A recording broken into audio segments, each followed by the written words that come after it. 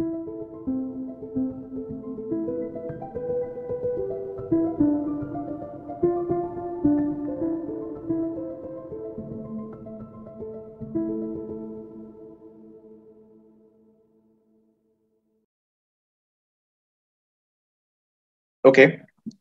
Hi, everyone. This is the fifth lecture of our series, Motives in Algebraic Geometry.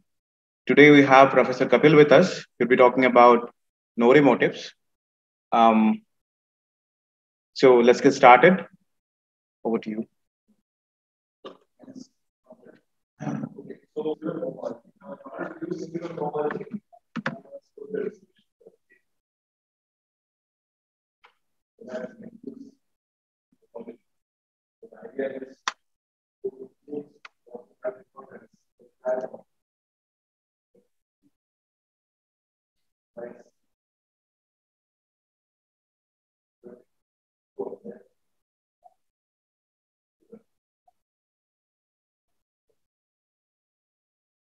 Now, in order to make this work, what this means is that given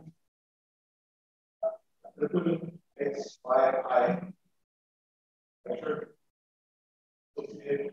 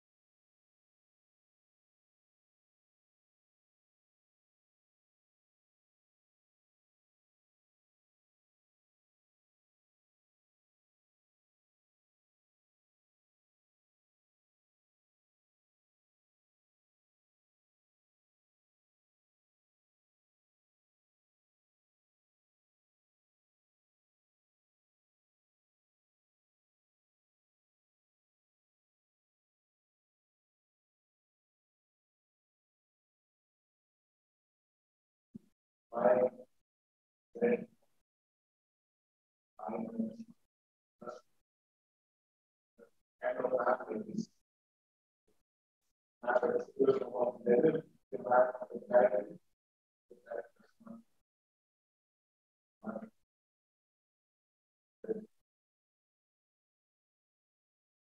this is not to change much of what we are doing today, but it is important to remember that someone who is not this about but also we have to have the confidence.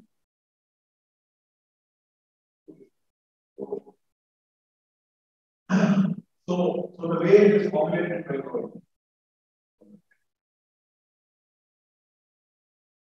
basic idea of this, we have already with this.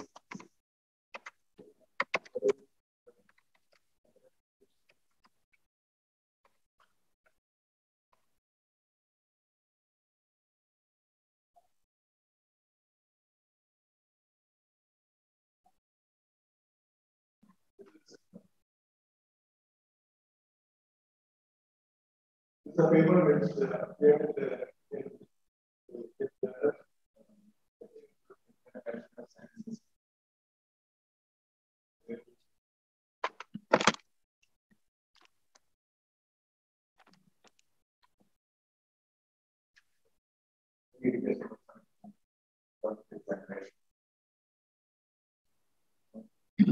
so, so what's the idea? The idea is suppose we get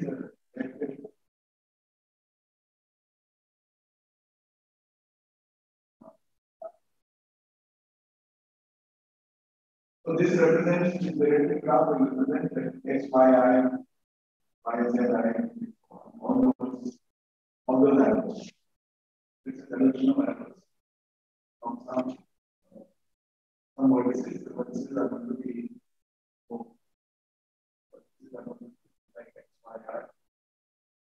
Organisms are going to be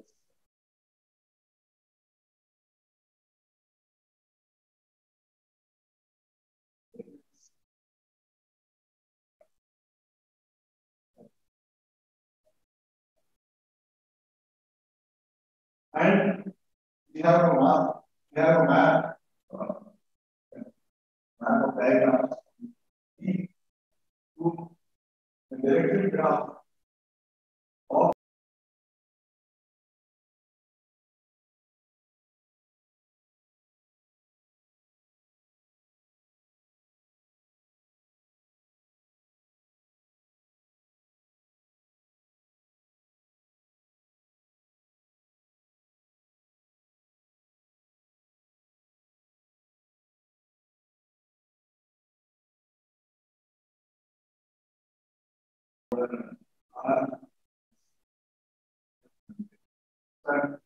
and making it a little more general because it will be useful in order to do it.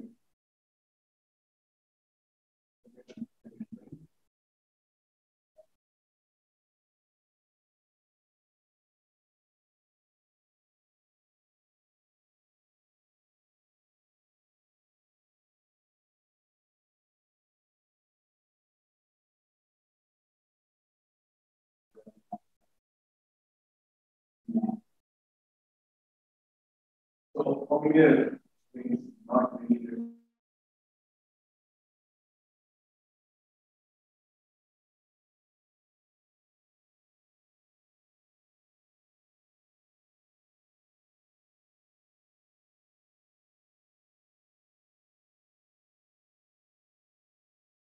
So we have such a map, which is given by a single quality. So say each vertex, an object here, and any object here. Given such a thing, what we would like is to produce certain category. Want to produce a certain category.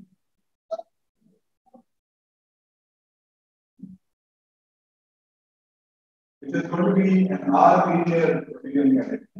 So have the forms will be fixed R matrix.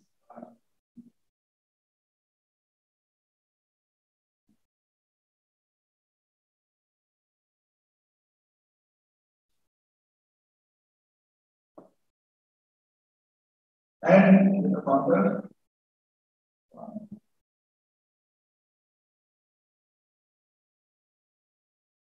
and of course, I should have a map from zero, the diagram of this circuit. So associating every category, of course, I have a diagram. Like this. And if I apply D everywhere, the diagram is the same. Apply D everywhere. And this D of this.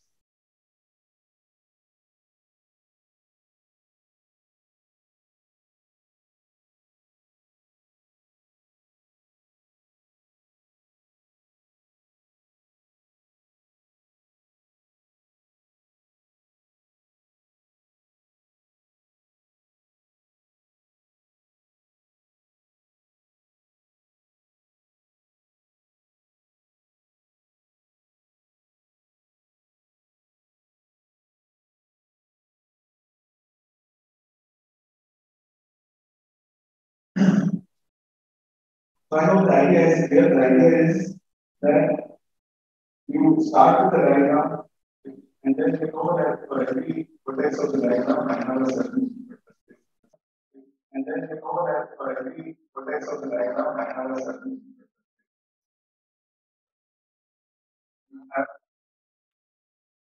you have a map. Wherever you have an edge in the graph, you have a map of the vector, a linear, q-linear map of the vector spaces, or R-linear map if it's an R module. And from this, I want to construct a certain category, which will be the smallest category in some sense. So that is the universal property. It will be the smallest category where all these morphisms will actually live. Okay? And let me explain why we want to do this from Grothendieck's point of view. So this is essentially a question which was maybe posed indirectly or directly by Grothendieck. Can we construct such a Leb G category? Right? That is the original question. Now, we know that not every morphism of singular cohomology comes from a morphism of varieties. Therefore, we cannot expect that the answer to whatever we want is R mod itself. Whatever we want is a smaller category than R mod. Okay. And the question is, how do I determine that category? Now the other part of it was done by people like Grothendieck,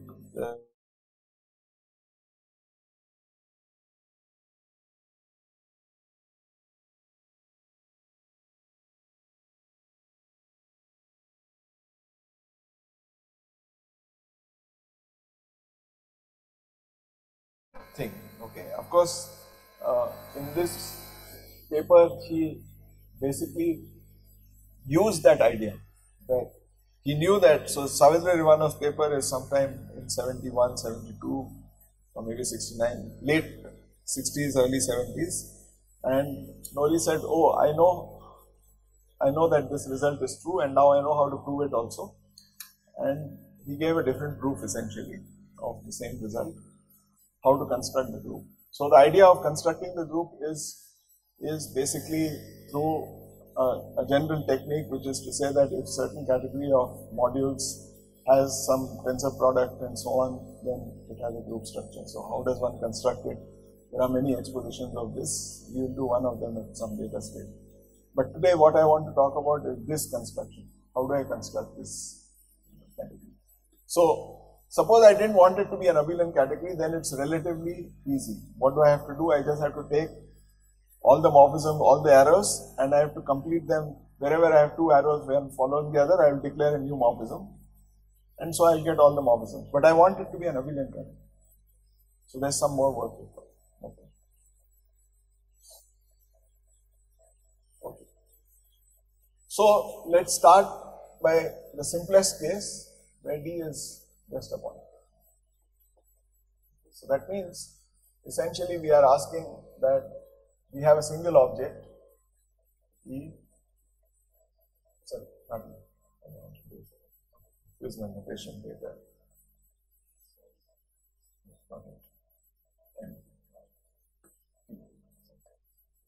T of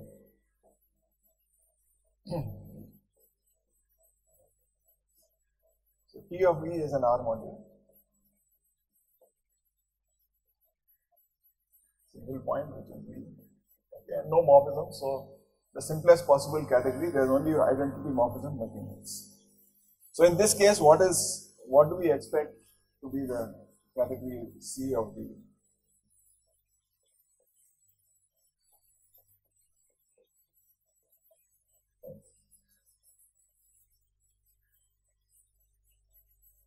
So there are no restrictions because we have not put any morphisms except identity.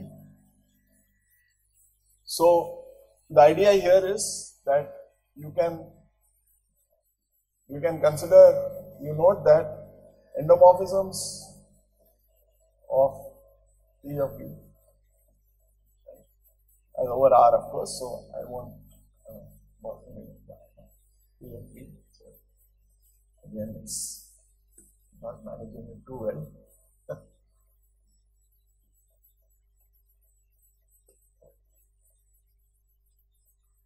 So I want to say that the answer is modules over this. Okay, note that TV is an R module, so end R is commutative. Therefore, endomorphisms of TV is an R algebra. Okay, so this is an R algebra.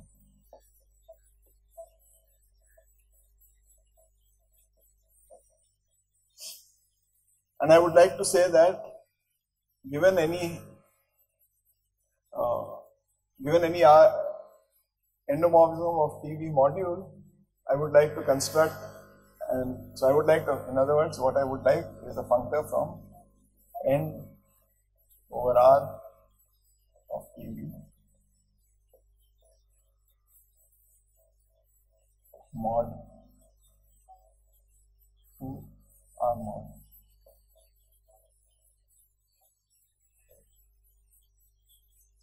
And this is where, of course, we will use various things that we have hypothesized that PV is finitely generated as an R module, otherwise you won't get it. Okay. So, so let's take the simplest case again, that PV is a free module. No, CDP is this. See, we cannot expect anything except what is in the image. Okay, and things which are generated by it. So suppose I look at TV and take a homomorphism from TV to itself, which is R linear, then the kernel and co-kernel should also be there. These are all modules for end of TV. Okay. So TV is a finitely generated R module. Yeah, single R module. And that's what you would think, correct? But on the other hand, I want to make something which is universal for morphisms from R modules. So I want it to be R linear. Okay. So the problem is, I mean, for example, if I look at morphisms from TV to itself, which are R linear, then the kernel, co-kernel will be objects there. So first of all, there is such a functor, and then we would like to say that this is universal. Okay. So first of all, let's see why there is such a functor. Is there such a functor, first of all? Okay.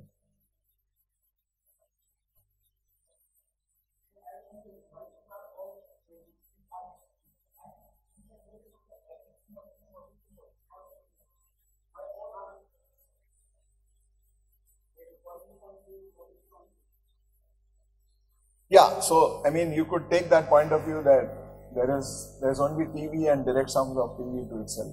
Okay, but my point is that that's for R linear categories, that is not universal. Anyway, we'll see. Let's see that there is such a functor. Once you know there is such a functor, then so of course, if I take TV direct sum TV, these are objects there. But if you can produce more objects, then those more objects will also be there. That's the idea. So yeah, of course I should also show that. In other words, what I'm claiming is that if you, well, okay, let's just try to see the idea here. So the idea is that if TV was free,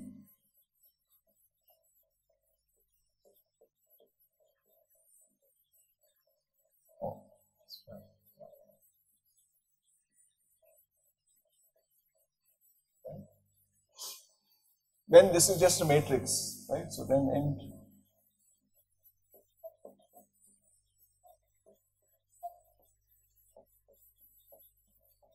is just n cross n matrices over R.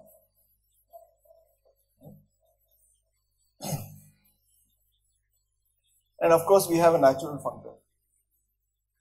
Given a module over M and R, you just restrict to the diagonal, you get a module over R. So there's a natural functor. In general, of course, yeah, so if you have an R algebra, you have such a functor. So the question is, why should I expect something? Okay, so what do I want to do? I want to expand this category to allow some morphisms here. So let's start with one morphism. Suppose there's one more morphism. Oh, I don't need it. I was going to look for the eraser. Okay.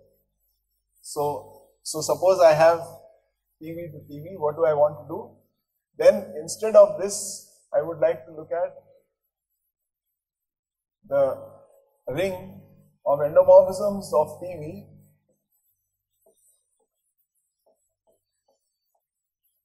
right, which commute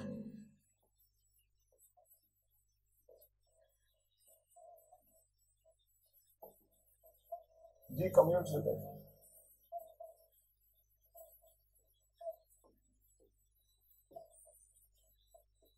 So let me call it M at this time. Change notation from the previous time. M for morphisms. Right.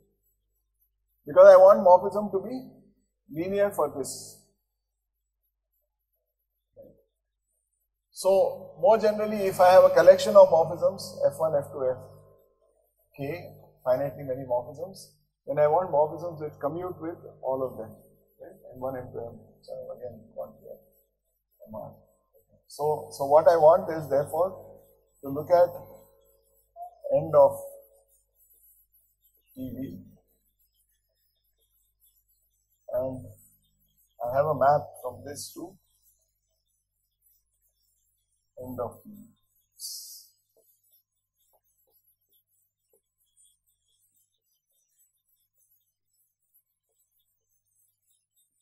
Which is G goes to G composed with M, EM minus EM composed with G. Right? And I want to take E of and I want to take E sub B to be kernel of this. So E sub B is a subring.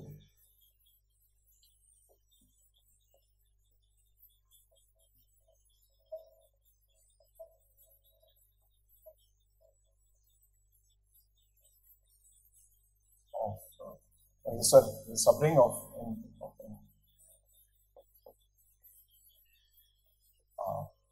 And of course R is contained there because the assumption R is all these morphisms are R linear. So that is subring.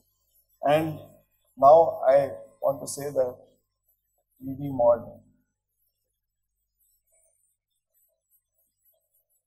to R mod is the natural.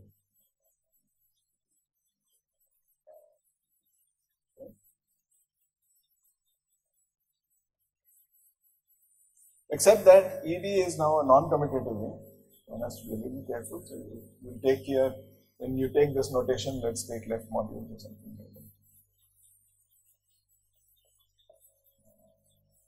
And I want to say that this is the universal construction for this particular case. And now you can go one more step. Suppose I had B has finitely many vertices.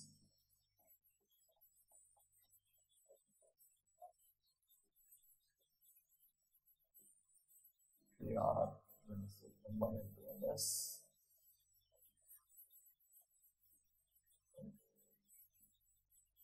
Then what will you do? You can define a single guy, which is P of BI. There are two ways. One is, of course, you can take end of PVI for each I over R. Direct sum over I, putting common to R. And go to direct sum. Home from the left point of this.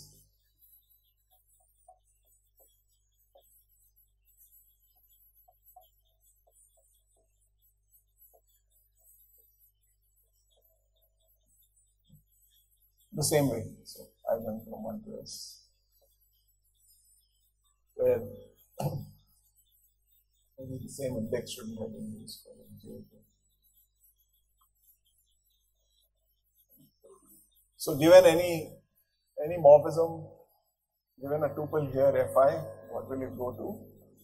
For each J, I have to define what it is. So for each J, I will take the morphism P F I composed with, first apply the left one, so P, sorry, the other way around.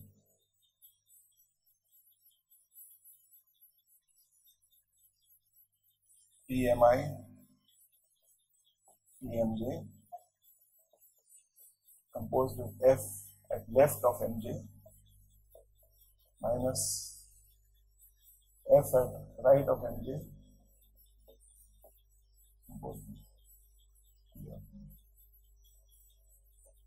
this is an element in J, and I want to take the kernel, so that is kernel of this.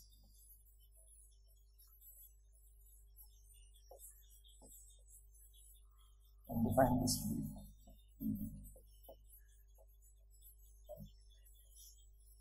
The other alternative, which may look simpler, is to replace this by the direct sum of PVIs, a single object, from 1 to S.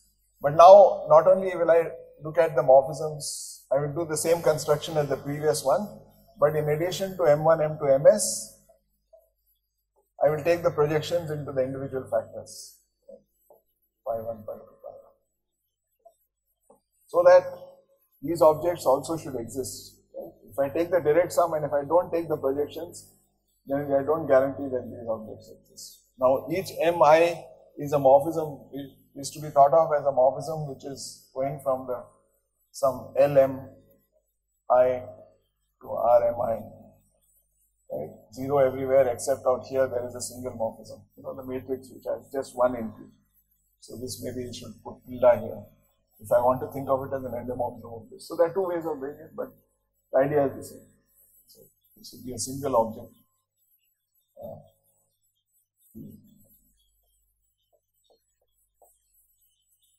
And then now it's a single object. We have done it earlier, how to define the ring, and we got a module structure. Okay, so this is the basic idea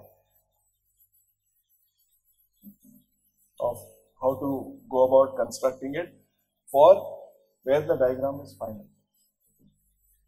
But first of all, we have not proved that this is universal. Okay, so to prove that it's universal, we need to do more work. But in any case, this is the key idea. This is not a very, okay, go back. Previous. Okay, so what I want to emphasize is that we not only want this, we have this functor, we would like this to be universal also. Okay, so we not only want to have this functor, but we want it to be universal.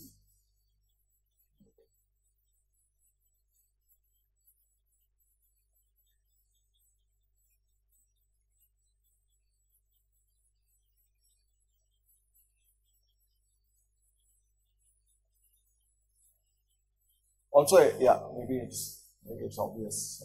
The way I have done it here in my notes, I seem to have done a lot of work in order to prove this is a functor. Let me just see what I have done. Try and do more work in this something.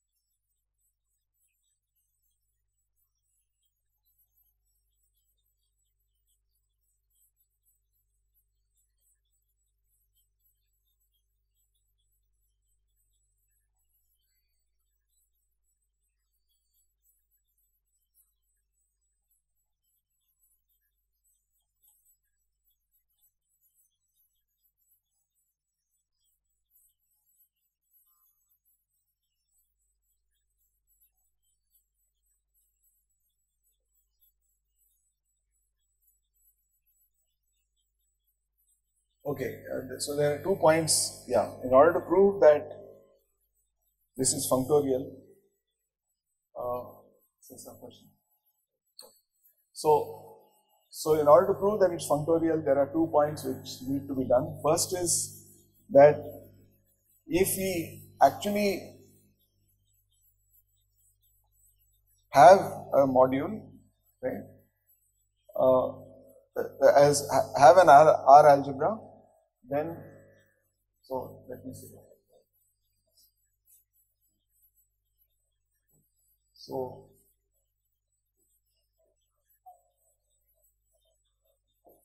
E and R algebra, finally generate R algebra. I should have said, just as a remark, that saying that E is finitely generated is where we have used that RSMA theory. E is finitely generated R algebra. Right? Because, let me just remark this because I forgot to say this. We are looking at it as the kernel of some map from an R module, right? And we're defining some map, there is some over all modules. So the kernel of this is ED, and this is of course these are finitely generated. This is finitely generated. The kernel is finitely generated in R algebra because R is made.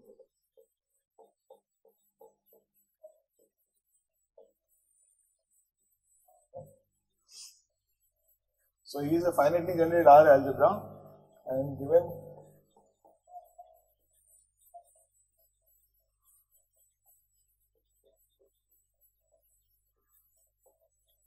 so we have this natural functor.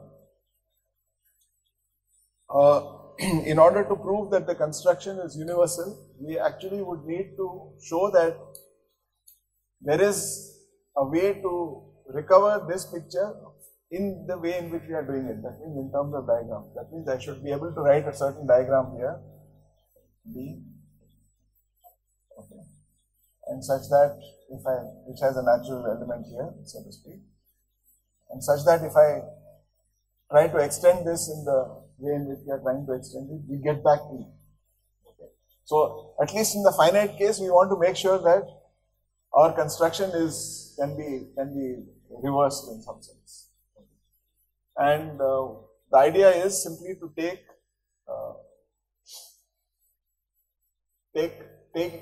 E itself as an left E module, right? What would you do? So you would like to say that somehow there is a certain diagram. What will that diagram be?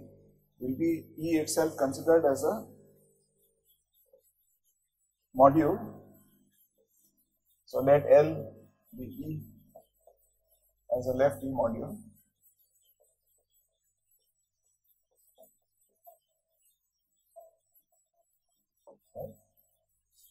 And what are if I look at end, so this is where, so maybe it helps to think in terms of matrix algebras. So now if I look at end L as an R module, how do I determine in some sense E inside it? Okay. So we know that, so let's take suppose E1, E2, En are the generators of it.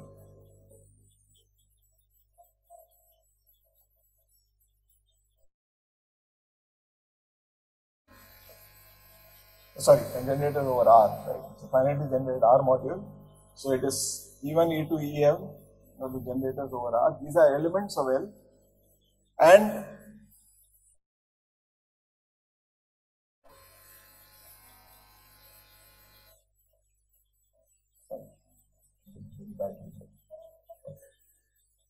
And if I look at each of these endomorphisms,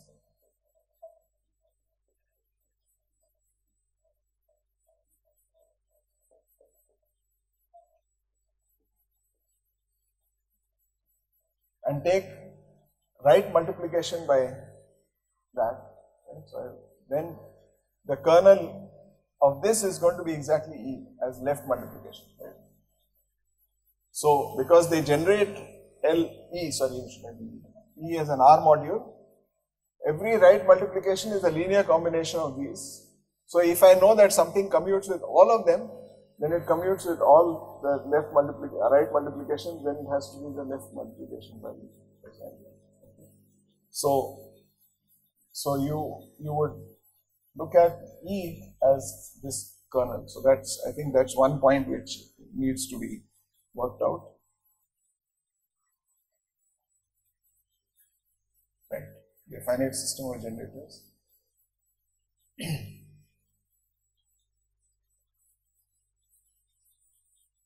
Okay. So Let me just correctly. So the diagram which we want is that we are going to take L and write multiplication by each of the EIs. Okay, this diagram is the diagram associated with it.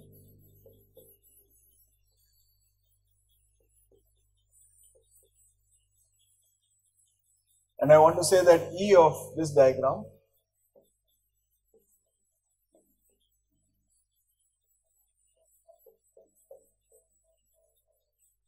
is E.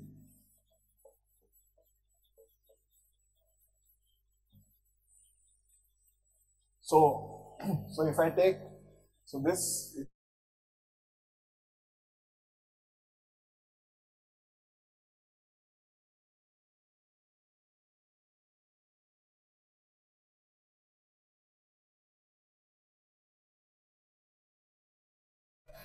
to see that this diagram commutes.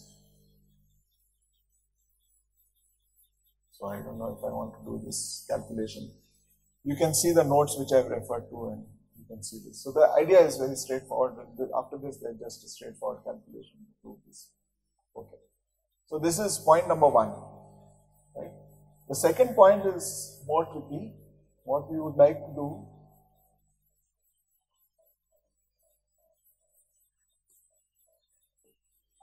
is that more generally, if A is an abelian category, R linear abelian category,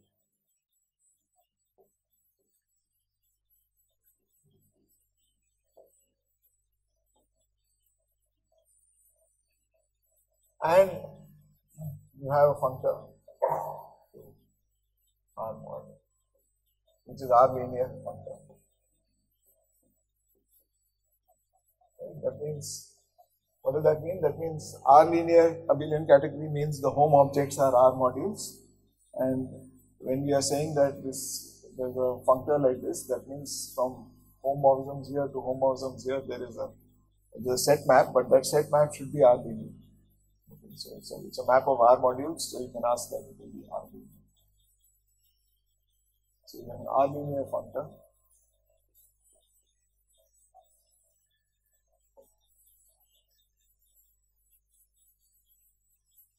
Then what we would like to say is, given an object, so we want to now see that if you apply D to this, right, then if you just take the underlying diagram, you should recover it. So that means given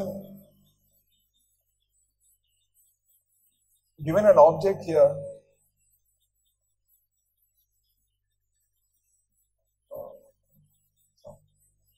X, an object, and given R module M and R module,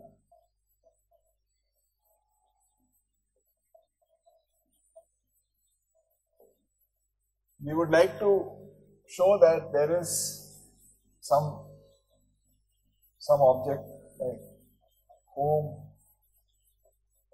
and X, so to speak, R, and M tensor X, finite degree.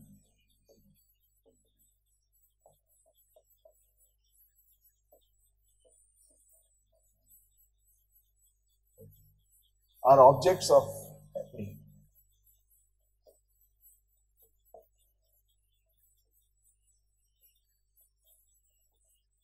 Okay, so we would like to show that we can construct. So I mean, the tensor part is actually not required right away. It's going to be required when we construct tensor products. But the home part, you can see that we need it in order to make the construction, right? Because our functor was, our modules and everything was constructed using these home. So we would like to construct something like home mx and m tensor x, okay, in this category, which are objects of A. Okay, so given an R linear abelian category, you would like to, for a finitely generated R module, you would like to talk about home R mx and m tensor X, Y. Difficult to see.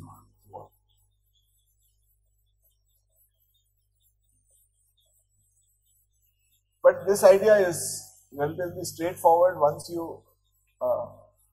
you recognize something which is, I should have said it earlier, but I cheated. Okay, and that is, we are not looking at R mod actual category. We are going to take a, so to speak, small representative.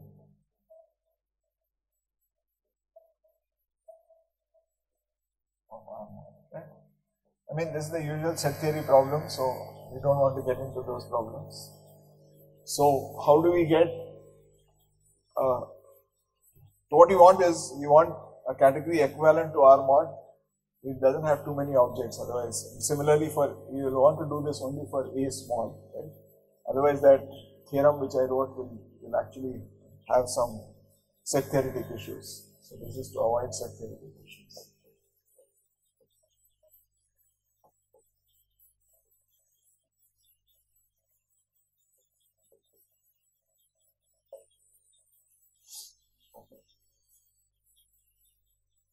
And what is a small representative of R mod?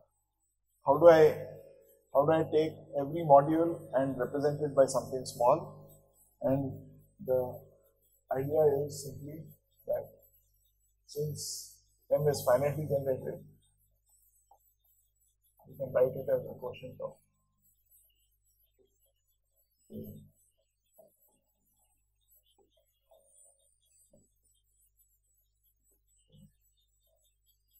you can write an exact sequence like this, and therefore you can replace M by struggling for notation from A and the rest of it. It's a module, it's a matrix associated with it. Okay. And of course, there may be many choices of A and B. A and B are finite, A and B are positive integers. Or non-negative.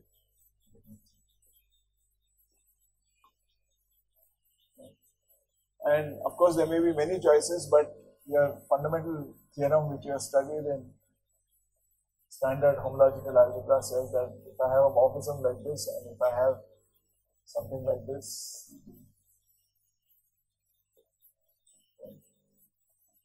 then this can be lifted to commutation diagram. Okay. And therefore, for me, morphisms will be commutative diagrams, except that you have to worry about the fact that they are only they are to be considered equal if they are up to homotopy. Okay. So the idea is that R mod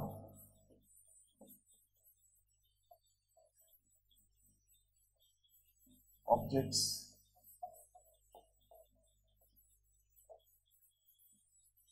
are let me just check that this homotopy part is a little tricky.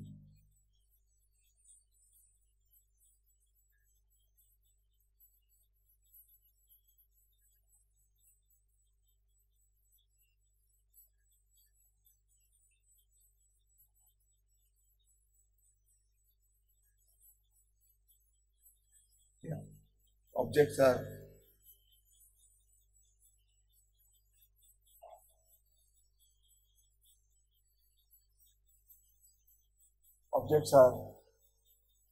so to speak matrices. A is a matrix. A is an A plus B matrix.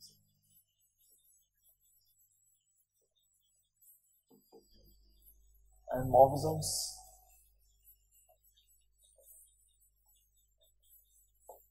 are commutative diagrams, and where this last map is only defined up to homotopy. So what do I want exactly? I want is an element of the quotient space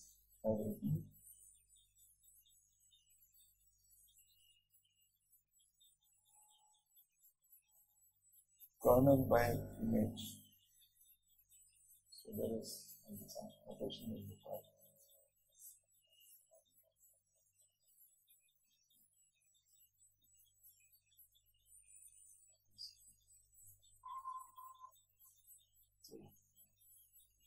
one has to write a suitable homotopy class here.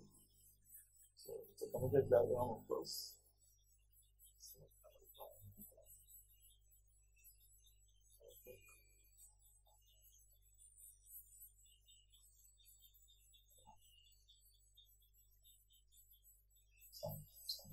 So I'll leave this aside, and I think you need this difference, right? Yeah.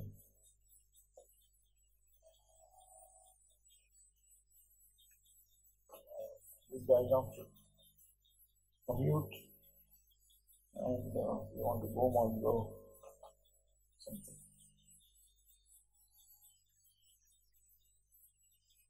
Yeah, AMN. So I've written out something here which looks complicated.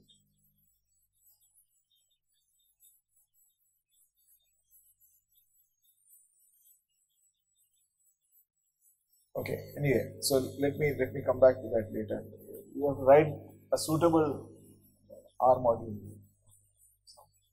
some quotient.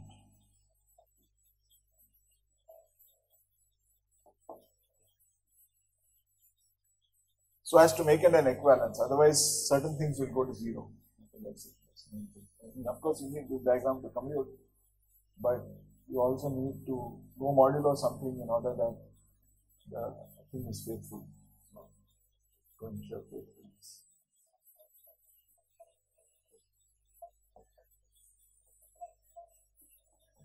Why do you want to do this?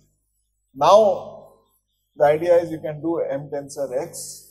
You just tensor everything with X. You put M dual, you can take with X. So you have the X is an object of A, of the category A, which is R linear, and you can just apply the A here. In fact, in our cases, you can even assume this, because R is going to be either a vector space. In vector spaces, there's nothing to check. Over Z, there's something to check. So X is an A, you can take home from this to X, this diagram to X.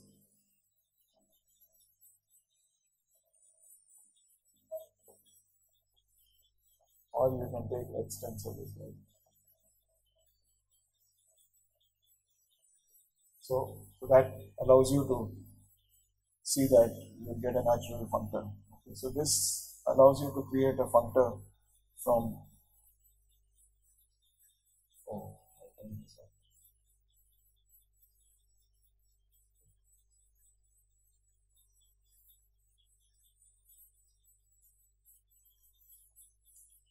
okay, so what this allows you to do is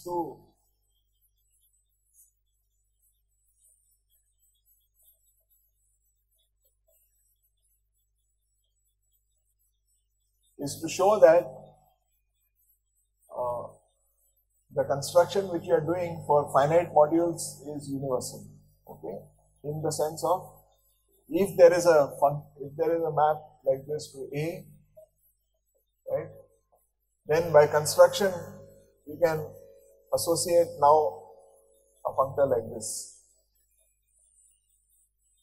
Okay, because of what we just did. Because given any M, given any R module, you can associate the corresponding module here. Okay. And so this is what allows you in the case of finitely generated modules to complete the diagram. Now it's only a matter of if D is not finite. Okay. If D is not finite, we will construct E for each finite diagram and take an inverse limit, as long as we have somewhat simple exercise to prove that if you make a diagram bigger, there is a natural functor in one direction. With a finite diagram, you make a finite diagram and replace it by a larger finite diagram, then you will get a different ring, okay, and there will be a homomorphism of rings, and the diagram will come out, and this is relatively straightforward, right? So if D prime is some other finite diagram, you have this, and this is ED, and there is an ED prime.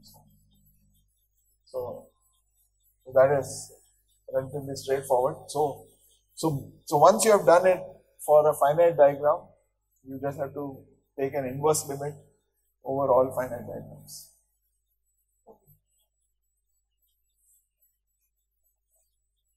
So inverse. So rest is inverse limit.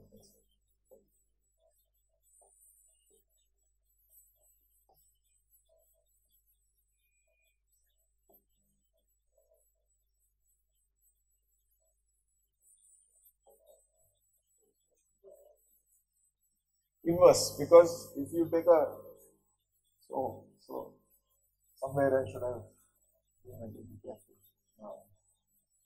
EB, yeah.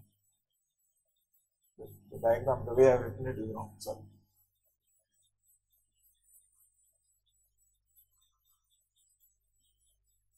It is an inverse limit.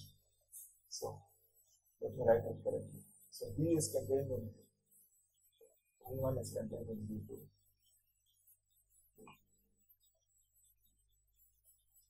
Inverse, maybe you're right. Okay. So B2. Now.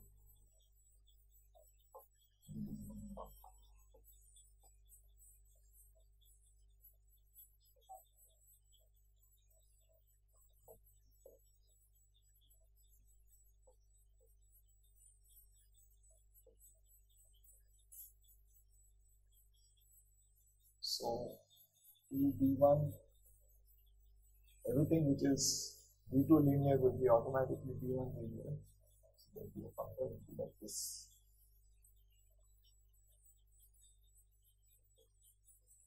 So there's something which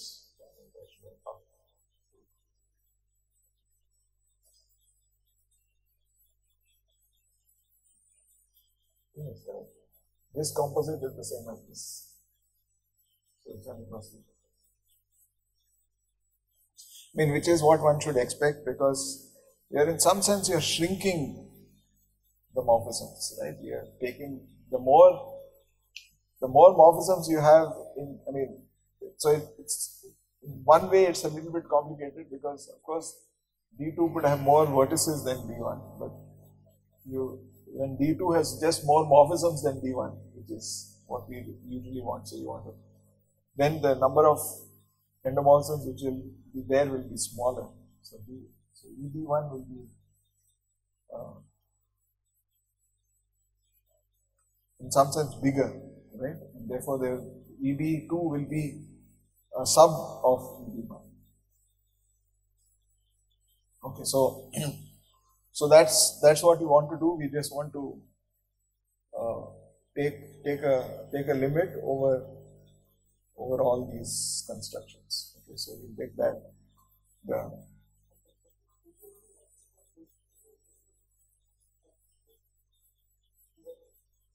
maybe I'm making a mistake. Are you saying that it is the other way? Should I check this? Confusing.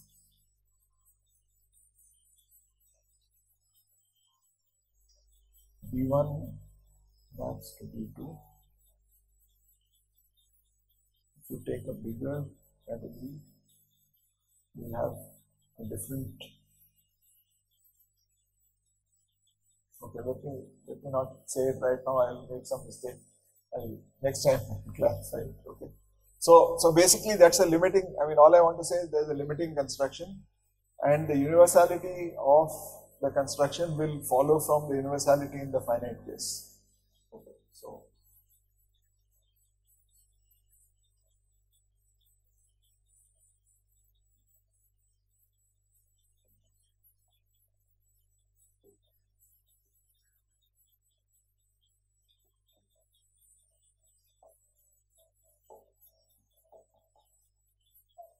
that's roughly the idea of the construction. How does one go about getting the group structure? The idea is, as I said, to talk about tensor products. So I don't know, should we have 1.5 or 5 minutes? But that's not enough to talk about tensor products. So maybe we postpone that to the next week. Are there any questions or? Is there a question?